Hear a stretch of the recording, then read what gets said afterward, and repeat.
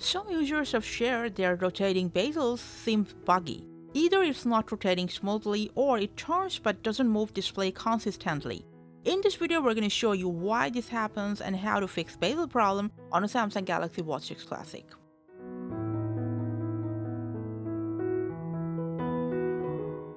Now, this might be a minor software issue, the materials on the accessories you use with the watch, or a hardware problem. Now, first make sure you're not using a magnetic band, because in that case it always interferes with your bezel.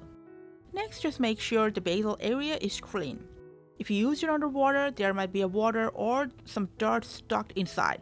It's really difficult to clean your bezel without removing it, so for now what you can do is rotate your bezel slowly, blow in it, or if you have a dust blower, you can just go ahead and use it as well. If that's not your issue, sometimes this can happen for a minor software glitch. So in that case, just go ahead first restart your watch. Press and hold both the side buttons until you see Samsung logo on your screen. If that didn't solve your problem, there is a solution that helps a lot of users. For that, go to Settings on your watch, scroll down till the end to About Watch, scroll down to Software Information, tap 5 times to Software Version to enable Developer option. Go back to your settings and under About Watch, enter Developer options. Here, just scroll down and look for the animation settings. All you have to do is turn off Window Animation Scale and Transition Animation Scale both, and set the animator duration to 0.5x. Hopefully this will help you solve your problem.